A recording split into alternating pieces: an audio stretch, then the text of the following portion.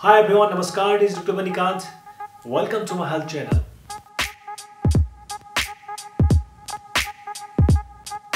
Well, winter may be on the verge of ending, but not the swine flu. Seasonal influenza H1N1, popularly known as swine flu, has been spreading like a wildfire this winter in India, especially in states like Rajasthan, Gujarat, Haryana and Delhi. According to NCDC, National Center for Disease Control Government of India, more than 6,700 people have been tested positive for H1N1 virus and 226 people have already died. It may be just a tip of iceberg. There can be many undetected and unreported cases. Number of swine flu cases may rise dramatically in future if we don't contain it in time. Influenza H1N1 is also prevalent and spreading in other parts of the world like in North America, Europe and Asia. World Health Organization estimates that seasonal influenza may result in 290 to 650,000 deaths each year. There had been two pandemics involving influenza H1N1 virus in past. One in 1918 known as Spanish flu, which killed about 50 to 100 million people worldwide. It is thought to be one of the deadliest pandemics in human history. Second one occurred in 2009, killing more than 200,000 people in more than 200 countries. Since then, limited outbreaks have been occurring in various parts of the world. There had been an outbreak in 2015 in India, which affected more than 33,000 people and killed more than 2,000. Now let's see some facts about this influenza H1N1 virus. H1N1 virus is a subtype of influenza A virus, which is an orthomixer virus. It contains glycoproteins, hemagglutinin and neuraminidase. Influenza A virus has several subtypes which are labeled according to H number for the type of hemagglutinin and N number for neuraminidase. There are about 18 different known H antigens and 11 different N antigens. Among the subtypes of influenza, H1N1, H1N2 and H3N2 are currently circulating among humans. Technically, the term swine flu refers to influenza in pigs. Occasionally, the pigs transmit influenza virus to people, mainly the farmers and veterinarians. These people infected with the swine flu passes the infection to others. So when an influenza virus that normally circulates in the swine is detected in a human being, then it's called variant influenza virus. By the way, those who love eating pork can continue to enjoy it because swine influenza have not been found to be transmitted by eating properly cooked pork. Now let's go and take an expert opinion from Dr. Bharat Gopal, the Senior Consultant and Head of Respiratory Medicine Department, Maharaja Agrawal Hospital and Director of National Chest Center, New Delhi. Sir, thank you so much for sparing your valuable time. As we all know that there is a surge of swine flu cases or H1N1 cases in India this winter. So can you please tell our viewers how people can differentiate between the swine flu and common cold? It's a pleasure to be on your channel, Dr. Manika. And I feel that it's a very, very important question because not only the H1N1 which is creating a problem, it's also the common cold which is there. Okay. So it becomes very important to not panic and understand that there is a difference between both of them. Even the viewers can differentiate on their own because classically if you have H1 you will have very high grade fever with body aches and you will have cough with breathlessness and some blood in the sputum. While a common cold would have more of rhinitis, sneezing, the fevers are not that high. So this would actually help you differentiate that, oh, I may be suffering from an H1N1 and I need to go and consult a facility or not. Okay. So this is how these small simple things which if our viewers actually realize, it will also help decrease the panic which is there in the community at this time. And the hospitals are overloaded. So we want help from the community also that they don't start rushing at every sneeze. Right? So that is also important, that the message which we have to give. Okay. So sir, when people or the patients should visit a doctor or physician? I think that's another very important question, and it's also important which patient should come and visit. Which patient should come? So there are two parts to that question. A, which are the patients who should be more vigilant in this time when with a common cold or with an H1N1? See, these are the patients who are already having some illnesses. Suppose somebody has a cardiac problem, somebody has asthmatic, somebody has COPD, patients of diabetes, patients who have had some renal transplant or some bone marrow transplant, patients who are on immunosuppressants for rheumatoid arthritis and all these illnesses. they have more chances of complications when they suffer from an H1N1 or a common cold. So once you have H1N1 in these patients, they will have more complicated phase. So these are the patients who should be very vigilant. If they have these type of symptoms, they should visit the physician or hospital. Right. But what about the common public? Yes. Now somebody who doesn't have these symptoms, then each of them should not be rushing to us. Yes. That is also important to allay that fear. So the important thing is that if you have these symptoms, but then you become breathless, you have bluish discoloration of your lips, you have bluish discoloration of your nails, your fingers. So these are symptoms that maybe you are losing oxygen. You become very breathless, you have blood in your cough. Right. So these are symptoms where then you don't have to stay at home, you have to consult your physician and let him decide if he needs testing or does it require treatment. Oh, that's a very important point, those are. So, and about the treatment part, how you can treat the H1N1 or swine flu? Because there are a lot of misconceptions among the public and the society. As I said that we have to follow the government guidelines. So once we follow the government guidelines and the only drug which is available as of now is what is called as Oseltamivir or Tamiflu by the common name. So I think government has a good stockpile now this year. Unlike last few years where there was a decrease in the availability and it used to create a lot of panic. Nowadays there is enough medicines available, so there is no need to panic or stock those medicines. So you get these medicines.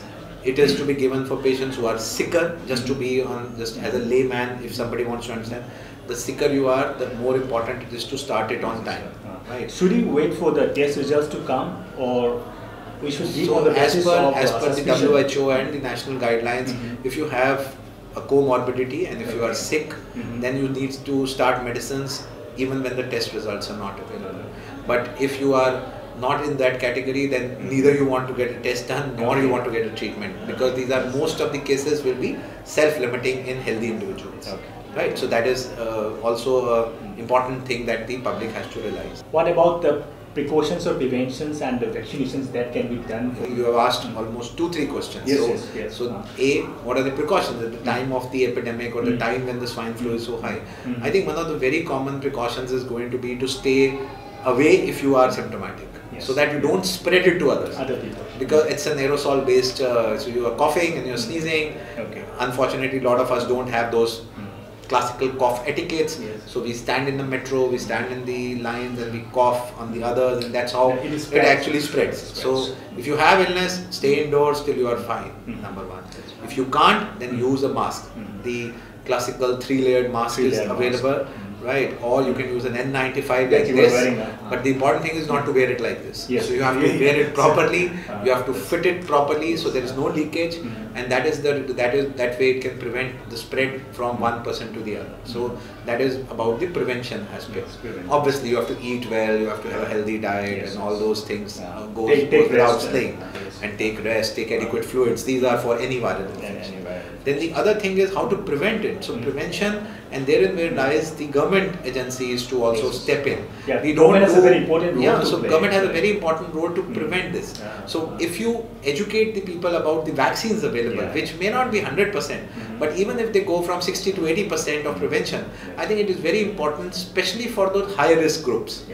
If we cannot do it for the whole public, at least we can prevent complications in those high risk groups. So if they can, it's taken right time, that is maybe at the change of season in August, September, then it peaks at this time. So these winters you can have a lot of prevention. In fact, in my experience, for last almost 15-16 years of using flu vaccines and then influenza along with H1N1 vaccines for last 7-8 years, what I found is that a lot of patients do well and the admissions are less in our patients who pre-existing respiratory and cardiac diseases. So it goes without saying that it is something which we have to educate the public about, and if the government can step in and give this, then the monetary aspect is also taken care of for people who cannot afford it. Right. Information should be disseminated. That's right, because we have to be, a lot of people, you won't, you will be surprised when patients come to us, they say, I don't eat pork.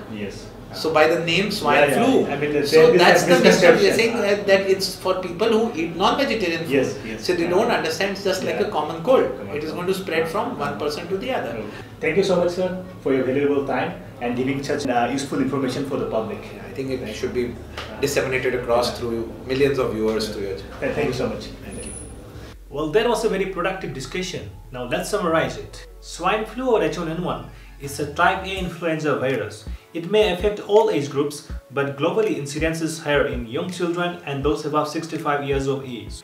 Pregnant women, health workers, and persons with comorbid conditions such as lung disease, heart disease, liver disease, kidney disease, blood disorders, diabetes, and immunocompromised persons are at higher risk. How swine flu or H1N1 is transmitted? Well, the transmission is airborne from person to person through large droplets generated by coughing or sneezing. These droplets, when inhaled, are highly contagious.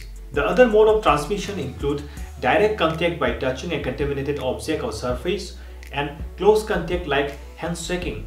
The incubation period, that is infection to onset of symptoms, is about 1 to 4 days, but typically it's 2 days. Viral shedding can begin before the symptom onset and peaks on day 1 of the symptoms. What symptoms do people have when they are infected with H1N1 or swine flu? The hallmark of swine flu is the sudden and rapid onset of symptoms. This may include fever, chills, cough, sore throat, runny nose, watery eyes, body ache, headache, lack of appetite, fatigue, nausea, vomiting, and diarrhea. In some severe cases, there can be difficulty in breathing, pain or pressure in the chest, sudden dizziness and confusion, etc. Fever and systemic symptoms typically last about 3 days, occasionally 5 to 8 days, and it gradually diminishes. Cough and malaise may persist for more than 2 weeks, and the full recovery may take 1 to 2 weeks or even longer. There can be complications in the swine flu. In infants and children, complications may include sinus or ear infections, viral and bacterial pneumonia, bronchiolitis, dehydration, febrile seizures, sepsis-like syndrome, rhabdomyolysis, encephalopathy, encephalitis, and cardiac complications such as myocarditis and pericarditis. Toxic shock syndrome and sudden death may also occur. In adults and elderly, exacerbation of the chronic illness may occur. Respiratory complications like bronchitis, sinusitis, pneumonia, and bacterial co-infection may occur. So how can we diagnose swine flu? Well, the confirmation of H1N1 infection is done through real-time RT-PCR or isolation of virus in culture. What is the treatment of H1N1 infection or swine flu? Antiviral drug oseltamivir is recommended for treatment. The adult dose is 75 mg twice a day for 5 days. Other supportive therapy include intravenous fluids, parenteral nutrition, oxygen therapy, antibiotics for secondary infection.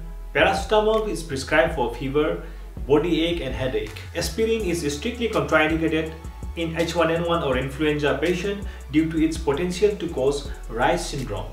Patients with severe pneumonia and acute respiratory failure may require mechanical ventilator support. Prevention is always better than cure, so how can we prevent swine flu infection? Vaccination is an important tool to prevent infection and severe outcomes caused by influenza viruses. Anyone 6 months of age or older can receive flu vaccine. Ministry of Health and Family Welfare, Government of India, recommends vaccination of high-risk groups with quadrivalent influenza vaccine. The groups are healthcare workers like doctors, nurses, paramedics, etc., pregnant women irrespective of duration of pregnancy, and persons with chronic illness such as chronic obstructive pulmonary disease, bronchial asthma, heart disease, liver disease, kidney disease, blood disorders, diabetes, cancer, and those who are immunocompromised. Other preventive measures are like trying to avoid close contact with sick people, avoid crowded areas, washing your hands often with the soap and water, especially after you cough or sneeze. You can also use alcohol-based hand cleaners or sanitizers. Covering your nose and mouth with a tissue when you cough or sneeze. Avoid touching your eyes, nose or mouth. Wear a mask if you are traveling or around a large group of people. There are 2 types of masks which are recommended. They are triple layer surgical mask and N95 respirator. Drink adequate amount of water and take balanced diet. It was all about swine flu or H1N1 infection. Well, thank you so much for watching. Please don't forget to subscribe, share and hit the like button. And do write in comment section about which health topics or diseases that you want me to talk. Wish you all good health. See you again. Take care.